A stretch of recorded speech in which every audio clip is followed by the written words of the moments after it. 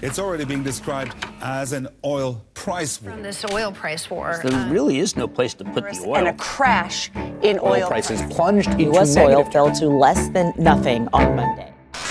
Big oil is in trouble.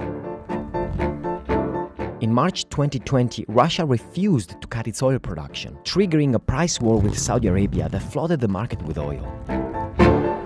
Right when people didn't need gasoline, because they were stuck at home. Authorities in India are set to extend the nationwide lockdown. South Africa's president says he'll impose a nationwide lockdown restrictions on the whole of England.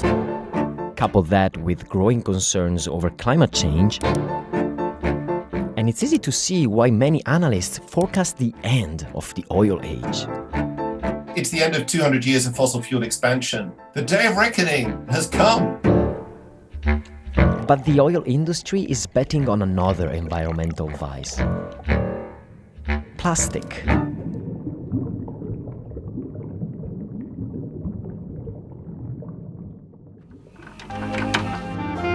What it comes down to is that the oil industry has to please Mrs. Martin and millions just like her. Already today, she's used some 87 petroleum products, including the plastic bacon wrapper and the wax of the milk carton. She'll top 100 before the day is over. Oil is not just gasoline. It is used to make most of the world's plastics, streets, fertilizers, many medicines, and kerosene. The first oil tycoons, like Rockefeller, made their fortunes by selling kerosene. Gasoline was just a waste product. The illuminant was eventually replaced by the electric bulb, but the industry more than offset its losses by selling fuel for the new horseless carriage. Today's oil companies hope for a similar shift with plastic. The oil industry at the moment is in real difficulties because of COVID.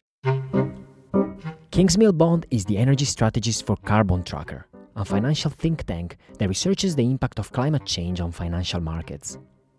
Plastics used to be a very small part of oil demand. But its unique properties make it an excellent substitute for materials such as glass and metal. Growing populations and rising living standards have constantly driven up its production. And the coronavirus pandemic is exacerbating this trend. All of the other drivers of oil demand have started to fall away. Driving has been damaged by electric cars. Airlines, as we discussed, has been damaged by COVID. So almost the only hope left for the oil industry for growth is from plastics. The industry expects plastic to drive half of its future growth. And the big oil is getting down and dirty to make these predictions true. A New York Times investigation revealed that the industry is lobbying to weaken regulations on plastic in Kenya and use it as a hub for supplying US-made chemicals and plastics to other markets in Africa. And when they can't change regulations, big corporations have a few tricks up their sleeves. They distract, they delay, and then they derail. Emma Priestland is a plastic pollution campaigner who seeks to hold companies accountable for their plastic production.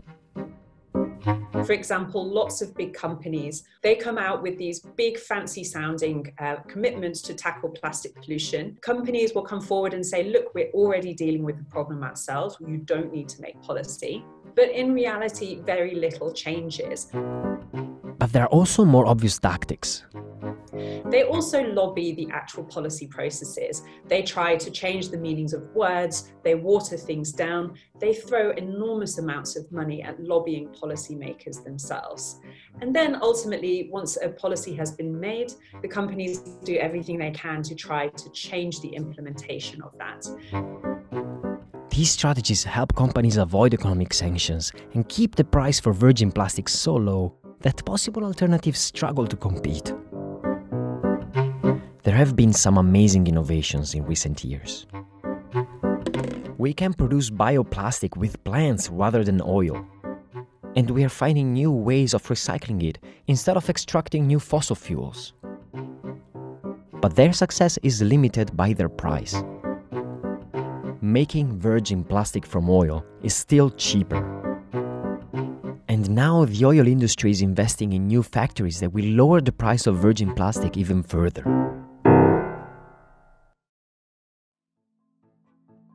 But in the age of the Paris Agreement, this could be more than the world is willing to accept. Governments which take their Paris obligations seriously must and will act to curtail the use of virgin plastic, because ultimately nobody likes plastic waste. Countries around the world have already started to take action to regulate plastic production. For example, China was the country that was receiving most of the world's plastic recycling, and this was leading to horrific environmental problems. So in 2019, China banned all imports of plastic trash. And many countries in Europe are going a step further. Countries have to either charge for plastic bags or they have to find other ways of reducing their use. We also see new legislation coming out that will ban some of the single-use plastic items that are really unnecessary, things like plastic drink straws, plastic cutlery. We also see India trying to ban single-use plastics. For all these reasons, big oil's gamble on plastic seems likely to backfire. The industry is building huge amounts of new supply of plastic, and this, we think, is financially stupid in the context of the war on plastics. We really find that awareness of plastic pollution has skyrocketed in the past few years. Here is an industry which is planning to double capacity, and yet all across the world, consumers are saying, we don't like plastic waste. The world is changing, and so is the oil industry, but unfortunately not in the same direction. Actually, as the transition now materializes, they're suddenly realizing that it's pretty stupid to have all of your assets and all of your capital expenditure in these dying areas. We really think that there is going to be a waking up of investors, policymakers, and of course normal people, and the companies are the ones who will have to change eventually. For now, plastic production is still increasing. But if public opposition to it continues to grow, new regulations could spell its decline, and that of the oil industry along with it.